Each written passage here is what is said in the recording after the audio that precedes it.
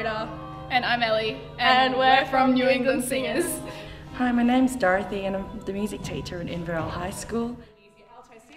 So this year we will be participating in New England Sings, which is a large choral festival built up of schools from all around the New England region. It's pretty exciting and it's such a great privilege because you don't really get the opportunity to sing in such a mass amount of people, and being able to sing with leading conductors, leading musicians, it's a really great opportunity.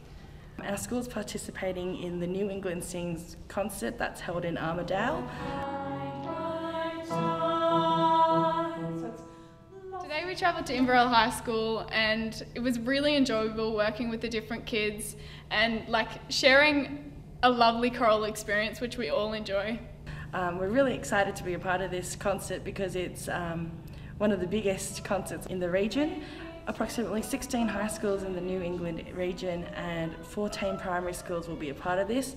I hope that this program will inspire different students around this area as well as outside on understanding how choral works and also enjoying music. Well, I think for me one of the most exciting things will be performing Two Birds. It's a commission piece especially for this concert.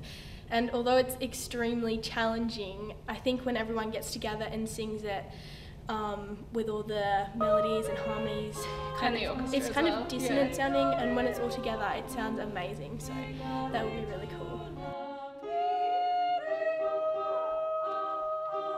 I'm really looking forward to singing Ancient City because we've sung it in a small choir before, but it'll be amazing to hear it in a mass choir with so many voices.